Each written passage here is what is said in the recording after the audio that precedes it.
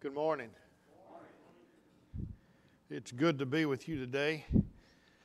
How many of you made it this first part of this week, at least one of the nights, to hear Brother David Allen speak? If you didn't, you missed out. And I'm just going to go ahead and qualify. We may teach from the same book, but my brain and understanding the Scripture is not anywhere close to Brother Allen.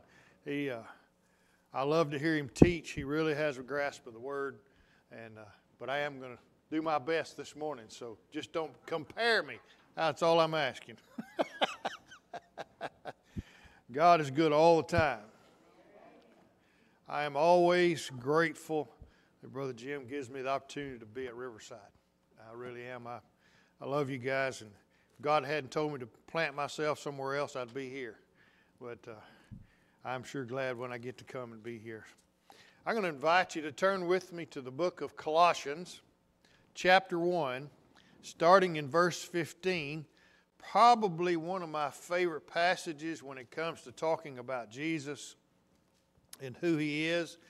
And that's my question this morning I want us to ask. And I think I'm talking to a group that probably could preach this message better than I could this morning under the title, Who is Jesus?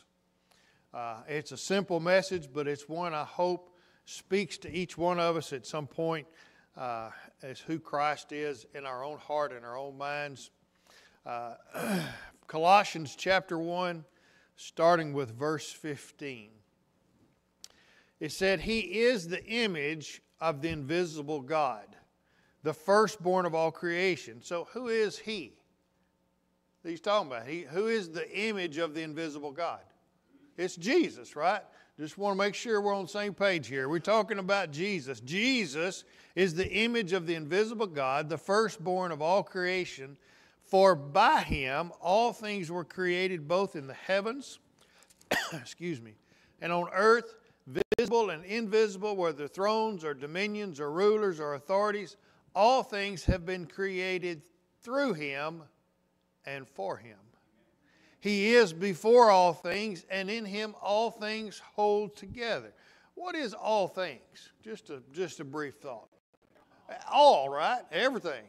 Everything you see or don't see, everything that is in existence is created by Him and for Him. He is before all things, and in Him all things hold together. Verse 18, this is where I'm going to camp this morning.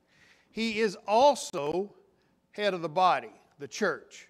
He is the beginning, the firstborn from the dead, so that He Himself will come to have preeminence, or first place, in everything. For it was the Father's good pleasure for all the fullness to dwell in Him, and through Him to reconcile all things to Himself, having made peace through the blood of His cross. Through Him, I say, whether things on earth or things in heaven.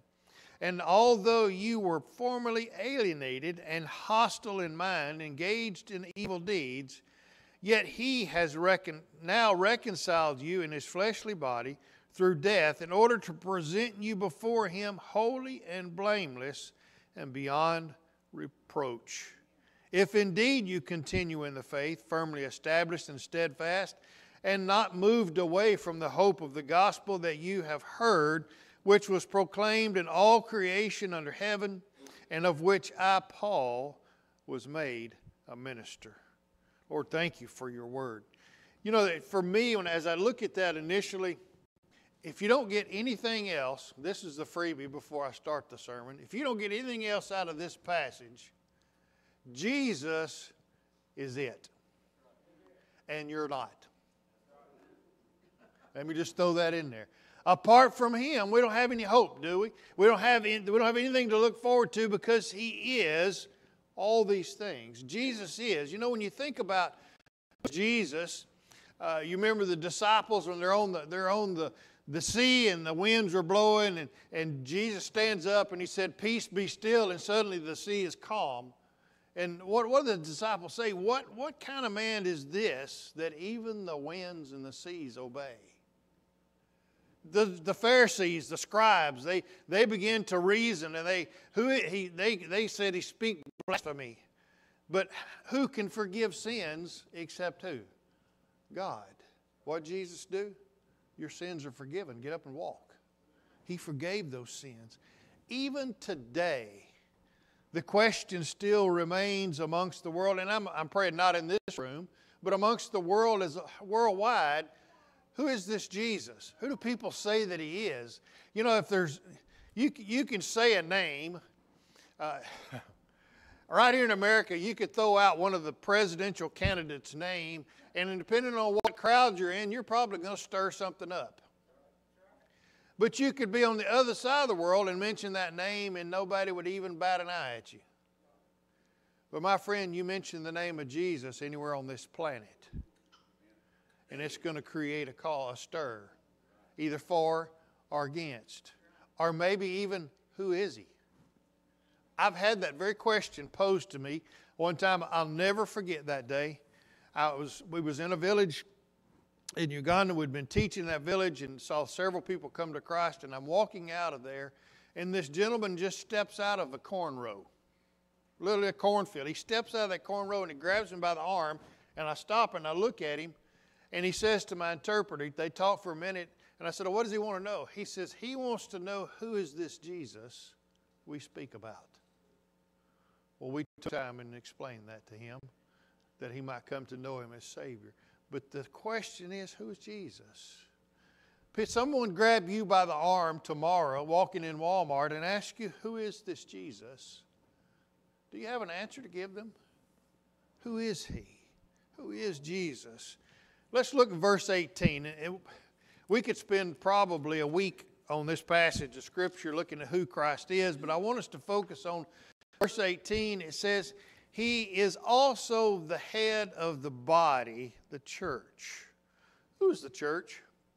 Is it this building? No. Is it the people that join in this building? Or is it those that gather in this building or in buildings around the world that belong to Jesus Christ as their Lord and Savior? That's the qualifier, is it not, for his church. He is the head of the church. He is the supreme master. Can I go that far? He is the supreme, he is the one in charge. In Ephesians, if you will, and I'll just share a little piece with you. Ephesians chapter 5. I want you to listen to this. We go to this a lot of times in talking about marriage and husband and wives, but I want you to listen. Wives, be subject to your own husbands as to the Lord, for the husband is the head of the wife, as Christ also is the head of the church. He himself being the Savior of that body. He is the Savior. He is the head of the church. He is essential to the body.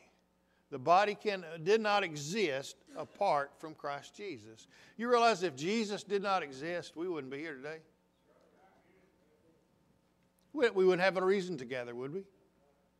We would have a reason. He's essential. The church is the body of Christ. He is the head, and we are the body. What does that tell us when we think about him being the head and us being the body? If I'm looking around to see the age of folks in here. If my head's missing, what good is the rest of me? It can't think, it can't move, it can't do anything, can it? So the head is essential to the body in the sense that he gives life to the body, does he not? Our very life comes from Jesus Christ, the life of the body. Now, how many times in the body do we begin to think we're running things? It happens, does it not? Sometimes we begin to think we forget to talk to the head of the church who's in charge, right? Now, he gives churches a under-shepherd. He's given you all a wonderful under-shepherd to lead you, but Christ is the head of the church. And I'm not talking about Riverside. I'm talking about the church as a whole. The church as a whole. He is the head of it. Not only is he the head of it, he is the one that gives direction. What tells your body to get up and go in the bathroom, brush your teeth, put your clothes on, come to church? Does your hands just automatically begin to do those things? No, you have to. This morning you woke up and you say, I'm going to church. Where did that thought originate?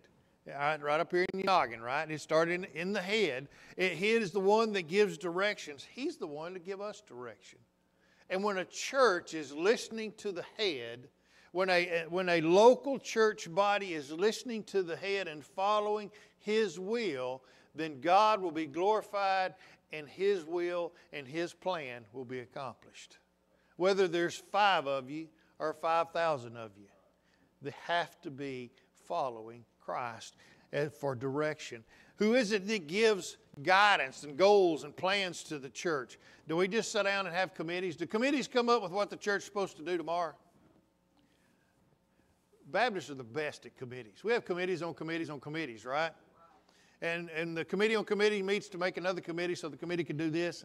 I won't even go, y'all know. But who is the one that should be giving us the plans and directions? You know, sometimes we try to get ahead of God in the things we do. For example, I remember the story Henry Blackaby tells about them wanting to begin a college ministry.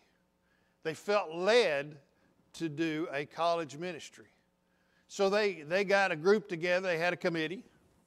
They gathered up and they decided they would go to certain places on the campus and try to start holding Bible studies. And because they felt like that's what God was doing, right? He wanted them to do. And they tried for 2 years, and nobody would show. And finally, one day, one of the members was on campus, and a young lady that went to school there stopped him and said, "Hey, what are you doing here? What are y'all, you're obviously not a student." He said, "Well, we've been trying to hold a Bible study to teach people about Christ." She said, "Really? We have a group that's meeting in our dorm, and we've been meeting for a long time, and we just need somebody to come teach us." They says, "Well, okay, we'll do that." So they move all of their efforts into the door that God opened up, and they began to show up there, and suddenly they had hundreds of kids showing up for Bible study, simply because not only did they hear God's desire, but they missed His timing and His plan. See, God was already at work ahead of them. They just needed to pay attention to what God wanted. He is the head that gives direction. He is the head that gives the plans. And no, even if sin. Without your head, can your body do anything? You know, you can take a chicken and take his head off, and he's going to flop around, run around for a few minutes. But eventually, he's going to kill over somewhere because the brain's missing, right? Even though it might be tiny, it still operates, right? Same with us. We are not useful apart from the head. Prime example, back to Blackaby's story. They're trying to do everything in their own, the body trying to do it on their own and not listening to the head's timing and location and looking for where God was at work. And they missed it. They wasn't being useful. They wasn't accomplishing what they felt like God called them to do until they listened to the head and they found where God was already at work. Jesus is the head of the church. We already talked about the fact we don't exist apart from Him, right? We don't exist. The church does not exist. If the head was to die, then the body would cease to have life, would it not? Physically, let me ask you, if the head was to die, the brain dies, even medically. You take someone that is brain dead, their body can't do anything. It just lays there. It lays there. It is, well, I guess you would say the problem is it ceases to listen to the commands and it's paralysis. You sever that connection. You sever that highway of communication between the brain and the rest of the body, and it's total paralysis. It's just laying there, right? I wonder how often we find ourselves in paralysis because we're not listening to what the head says. I don't know about you. God has allowed me to preach and be in a lot of churches and a lot of places. Not only here, but around the world. And I hate to say this, but I've been in some that I think was paralyzed because they stopped listening to what God said. You realize there are churches closing the doors every week in America? Why? Is that what God desires? That His body quit meeting together? Absolutely not. but the body must listen to the head.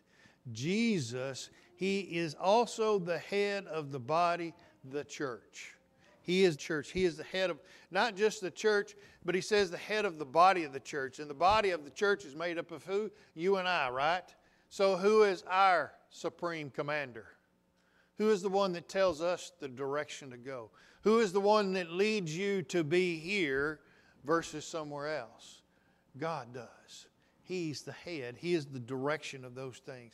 Not only that, notice what He says here. He says, He is the beginning, the firstborn from the dead, so that He Himself will come to have preeminence in everything. Our Lord Jesus is our only hope. He is the only hope for mankind.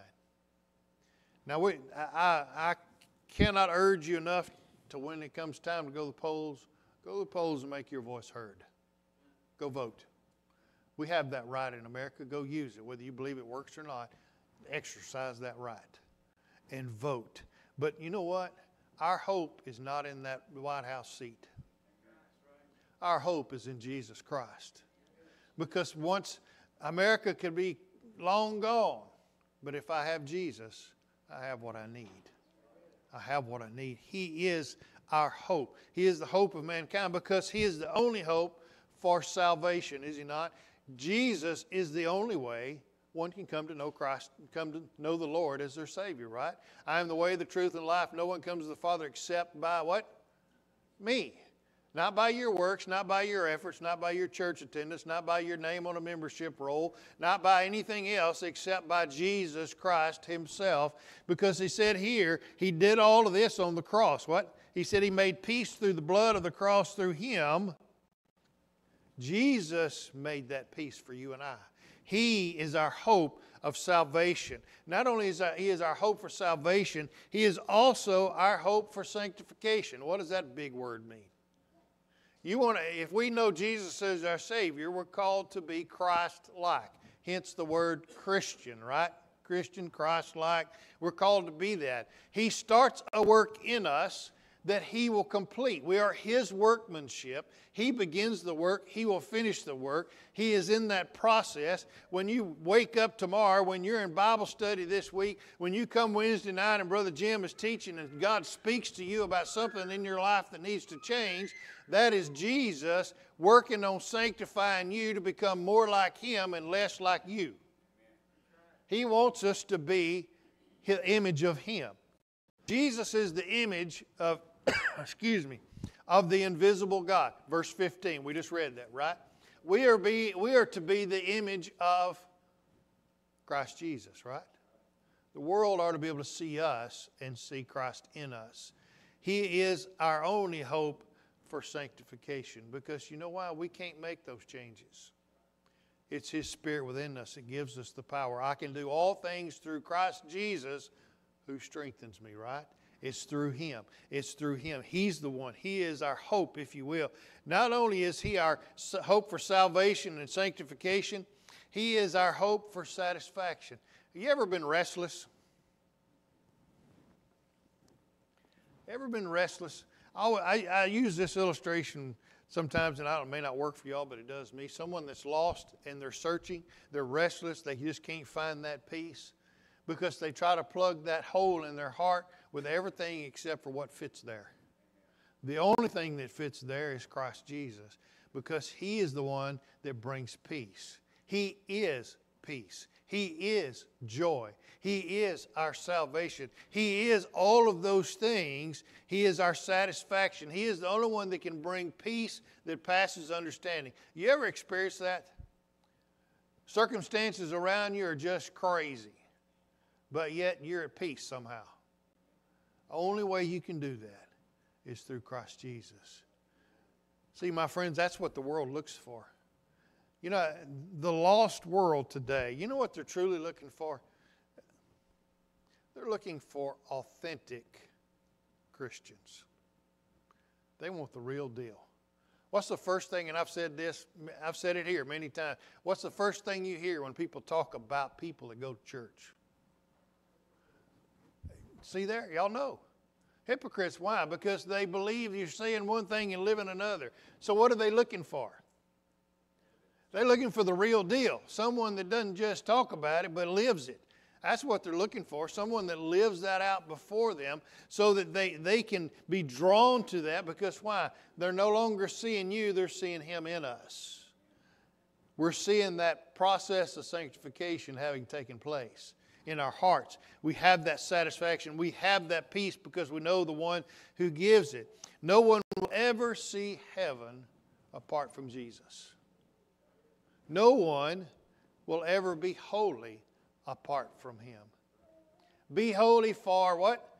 I am holy. We're called to be holy because He is holy.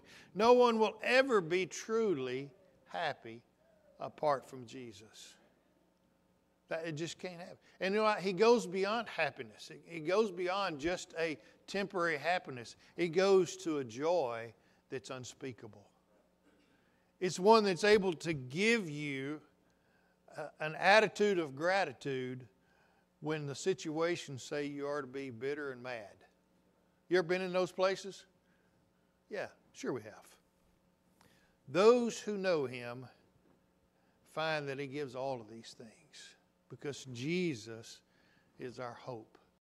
Why is He our hope? A couple of things. Notice what He says here. He is the beginning. He's the beginning. He's the one who started it all. In Him, all things created, for Him, by Him. He started all of those things. In the beginning, let there be. You know who was there present making that happen? Jesus. How do we know? The Bible says. He is the image of the invisible God, the firstborn of all creation, for by Him, Jesus, all things were created. So when He said, let there be light, who was it that made light happen? Jesus did, right? John 1:1, in the beginning was the Word, and the Word was with God, and the Word was God. Through Him, everything started. When you look in the mirror, you're only seeing you because God made you. Jesus decided we need a Petey living right here in Riverside. Amen. We need her. And He created her the way He wanted her. I haven't seen you in so long, Pete. This week, I just can't help it. I got to pick on you. He started that. He's the beginning of that. He made the world. Not only did He make it, but He sustains it. Not only did He decide, you know what? Riverside needs Petey. Riverside Baptist needs Petey. But I'm going to sustain her and give her health and strength and wisdom to do what I want her to do while she's there.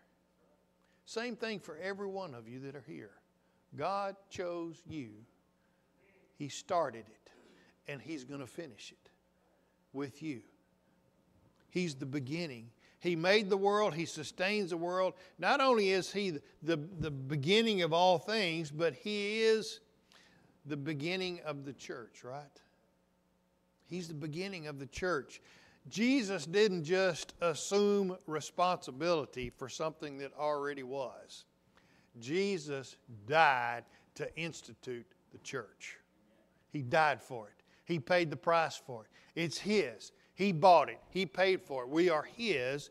He didn't assume it. He died to purchase it. My friend, not only that, that means He died for us.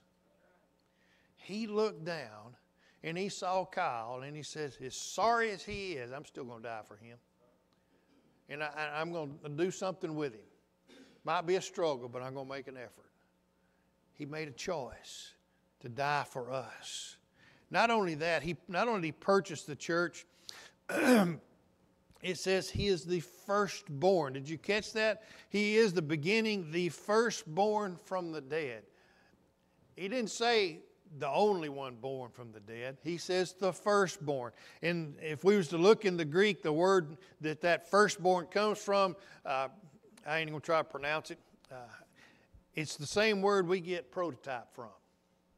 Jesus was the prototype. See, Jesus was hung on the cross. He died for our sins. They put Him in the grave. He rose again. He's the firstborn from the dead, and that means that we're to follow. We are to follow that. We will be, even though we may physically die, we will rise again, right? 1 Thessalonians 5. And the dead in Christ shall rise, what? And we'll be caught up with them in heaven. See, He's not done with us when this world is. That's only the beginning. This is just a little short trial period to get us right. And so we have an opportunity to choose Him. But see, He's the firstborn. He's the model that we're to follow. Even those, you think about Lazarus, you think about Dorcas, the widow of Nain's son, if you will, Jairus' daughter, all of those Jesus brought back from the dead. You know what had to happen to them? They died again. I think if I was Lazarus, I'd have argued, Lord, I don't want to come back. I'm going to have to ask about that when I get there. They all died again, but see, when Jesus comes back, man, when He toots that horn, and it might be before we leave this morning. When He toots that horn, we get to be born forever. Firstborn from the dead to never die again. He is the first fruits from the dead. Jesus rose from the dead as a prototype for you and I. Because, see, the grave can't hold those that belong to Jesus Christ. You know, as a Christian, we should not fear death. Now, I know many people fear that process, understandably. I'm not sure what it's going to be. A friend of mine tells me all the time, he says, you know, everybody in the world wonders how they're going to die. He said, but I'm pretty sure I know how you'll die. He says, you'll be on a stick over an open fire in Africa somewhere. I said, that's in the cartoons, man. We fear sometimes the process of that passing from here to there. But as a Christian, we should not fear that. Because we're stepping from this old ragged world into glory. Because why? Jesus is the firstborn from the dead so that we may follow Him in that process, if you will. I'm going to be done on time this morning. Last thing I want us to look at in verse 18. It says, He's the head of the body, the church. He's the beginning. He's the firstborn from the dead, so that He Himself will come to have preeminence, or first place in everything. That word preeminence just means to be first, to hold first place. Do we like to be in first place? But see, Jesus is to be first in everything.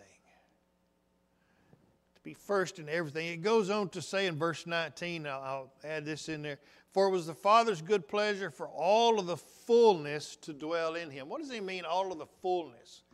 All of His attributes, all of His power, all of His authority, everything about our God dwells in our God Jesus here. He is preeminence. He's first. He must come first. He should be first in your life. He should be first in your job. He should be first in your recreation, your world, your church, your home, your heart, etc.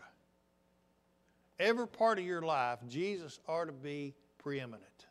He should be first place. What does that mean? That means whatever's going on in your life, is God's choice in that situation your first choice? What? I like this job, God. I don't want to leave this job. I have another job for you, son. Are we willing to listen to what He says? What He has for us? Sometimes He calls us to do things we don't want to do. But if He's going to have preeminence in our life and in our decisions, we must be obedient to Him. He is preeminent, if you will. God placed Jesus on that throne in the universe, right? Philippians chapter 2. Got to read it. For this reason, Philippians 2, 5 through 8 talks about the humility of Christ, and He even going to the cross, humbled Himself to the point of death on the cross. In verse 9 he says, for this reason God highly exalted Him, bestowed on Him the name which is above every name. We see that today, right? Remember we talked at the beginning, you can say the name of Jesus somewhere and people go, what? You can talk about God all day long in line at Walmart, but you talk about Jesus and watch and see how many heads turn. You know what? When I listen to a preacher I've never heard before, if they can go the whole sermon and not mention the name of Jesus, I might as well go and turn it off, find me another one. Because He's it. He's it, man. Okay, let me get back to it. For this reason also God highly exalted Him and bestowed on Him the name which is above every name, so that at the name of Jesus every knee will bow, of those who are in heaven and on earth and under the earth, and that every tongue will confess that Jesus Christ is Lord, to the glory of God the Father. You know what? Sometimes I just in my own little pea mind, I think, why did He even allow us to speak that name? You ever thought about the name of Jesus? The power and authority behind that name, and He still allows us to call upon that name? You know, the Jews, the Jewish nation, they show great humility and fear before the Lord when it comes to calling on His name. You know, they wouldn't even utter His name out loud. They would call Yahweh. Just think about that word Yahweh. It really means to breathe in and breathe out. Yahweh. Every time you breathe, you're calling His name. Yahweh. Jesus. There'll come a day when every knee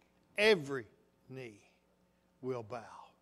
Every tongue will confess that Jesus is Lord. Does that mean all of these woke people will bow one day? Does that mean one day Hitler will say, yeah, he was it? He's probably already made that comment at this point. Every knee will bow before Him, and every tongue will confess. Because why? Jesus is preeminent above all things. God placed Him on that throne, but He must be on the throne in our own heart. You know, you hear the term making Jesus Lord. You need to make Him Lord of your life. My friend, He's already Lord. You just need to let Him have that place in your life. You need to get off of your throne and let Him have it. Let Him take that place because it's rightfully His. If you belong to Him and He's your Lord and your Savior, that is rightfully His place in your life. You have said, when you accepted Him and you said, I don't want to be in charge anymore, I want You to be in charge. But sometimes we're like, scoot over. Oh, I want to make some choices today. What happens when we do that? Trouble, right? Leave it at that. Does Jesus have preeminence in your life? Does He have that first place?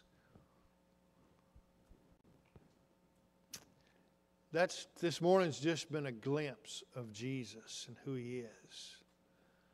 You remember the disciples, Jesus asked them, who do men say that I am? Disciples, they spouted out all kind of names. Some say Elijah, some say Jeremiah, one of the prophets. And He says, for who do you say that I am? That's the important question that Jesus come around to. Who do you say Jesus is? Of course, Peter makes that statement not on his own. The Holy Spirit gives that to him. Thou art the Christ, the Son of the living God. Peter got it right that day. Jesus even bragged on him a little bit. But did Peter get everything right? Oh, my soul. I love Peter because he probably shows the most humanity of all of them. Open mouth, insert foot about half the time. I like Peter because I can relate to him. But if Jesus was to ask you that question today, just picture that. Just picture if you're sitting around a campfire and Jesus says, who do you say I am? How would you respond? How would you respond to Jesus? How would you define who He is in your life? Could you say that you are the head? Could you say that you are my hope, you're my heart, you're my life? Could you say all those things about Jesus? Or is He just somebody you talk about without ownership of? Because, see, He paid the ultimate price to sit on that throne in your life. And through that, He gives us that ability to be the second born from the dead, if you will, and to enter into the kingdom of heaven. Jesus must have preeminence in your life. And if He don't, today's the day. You know, as a Christian, and I'll just share this and then pray. There have been times in my life where Jesus didn't have preeminence. I literally said, get off, I'm running things. You just sit over there for a while. Does that mean I'm lost? No, it just means I was not following and allowing Him to do what He wanted to do in my life. But when we let God do what He wants to do in our life, we have that peace, we have that joy, we have that, all those things that we talked about, it's present because why? The King of Kings is in charge. He's in charge. Heavenly Father, I thank You this morning for the opportunity just to consider who You are, Jesus. Lord, I don't think there's any way for us to fully know everything about You. Lord, I thank You for Your word, Your precious word. You've given us Your letter to us to help us to know and to understand You. Lord, I pray that this morning everyone within the sound of my voice, first of all, knows You as their personal Savior. Second of all, if they do, that You do have that preeminence. You have that first place in their life.